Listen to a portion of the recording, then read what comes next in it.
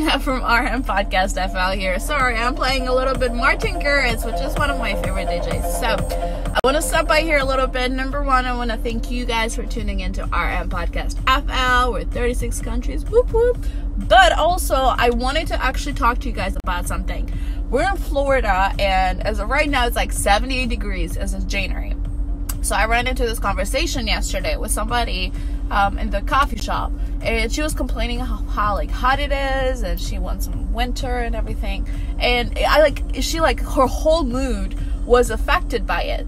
So I was like, well, that's uncontrollable. So try to control the controllables and just kind of, let it go. Just enjoy the weather, because people up north would love to have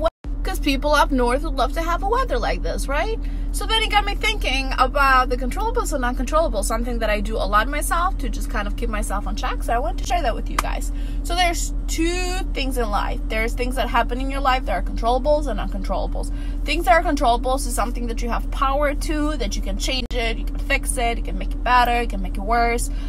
Such as running out of gas, just like fill up your tank, or it's raining outside, you grab an umbrella, or it's hot outside, don't wear layers, like things like that. But also uncontrollables would be like, it's hot, you cannot control it, but try to fix what you can control.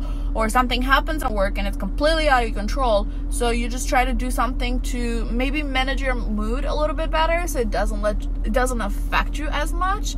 And let's say you got into a huge fight with somebody at work or somebody from family. Can you control it? Yeah, go ahead and have a conversation, talk to them, stop letting it get into you and actually bother you. And it's mind-blowing how I see people that actually let things that they cannot control frustrate them the most. Like the weather, like what somebody said, what somebody perceived of them, or what somebody did, or things that are fully out of the control. Something that I want to clarify, the only thing that you can control is your actions, okay? You cannot control your partner's actions, you cannot control your boss's actions, you cannot control your neighbor's action, your friend's action, nobody. The only person that you can control is yourself. So if you allow somebody's action to actually affect you, no, that's a big no-no, because that's out of your control, that's uncontrollable. If you can do something to help them improve their actions later on down the road, go for it, be my guest, go for it, help them. But don't get frustrated for things that you just simply cannot control, because it's just going to frustrate you, it's going to ruin your mood, it's going to start a headache. So just screw it.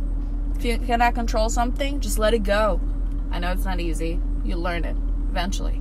But everything that happens in your life, what I'm trying to say is that everything that happens in your life, try to see it as, can I control this or can I not control this? If I can control this, what can I do to fix this? If I cannot control this, just let it go. So everything that happens today, you guys, I want you to kind of split it, controllables and uncontrollables. So if you can control something, go ahead and control it, make it better. If you cannot control something, just let it go. Let it go. F it.